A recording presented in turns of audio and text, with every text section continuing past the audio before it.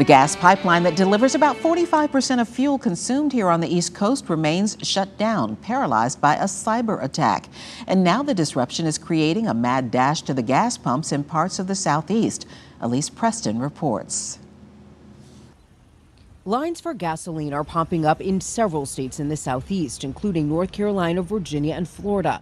Many drivers are concerned about stations running out. You don't want to miss out. You don't want to be the one that doesn't get gas.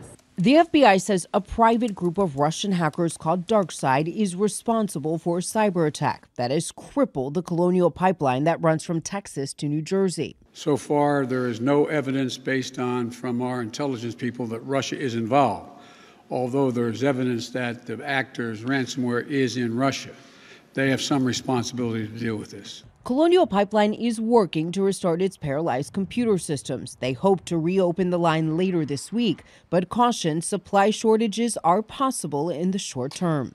AAA says if the outages are in fact short term, then we shouldn't see a big impact on prices or supply. But if it starts to stretch out, then we could see some problems. I said, okay, I think it's a better time just to do it now rather than later. Oh, so you weren't planning on getting gas? I was planning, but it wasn't necessary until maybe tomorrow, but you never know.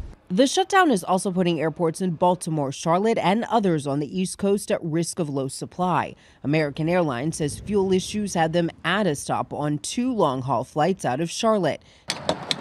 To help prevent shortages, the Transportation Department is making it easier to move fuel by truck. Elise Preston, CBS News, New York.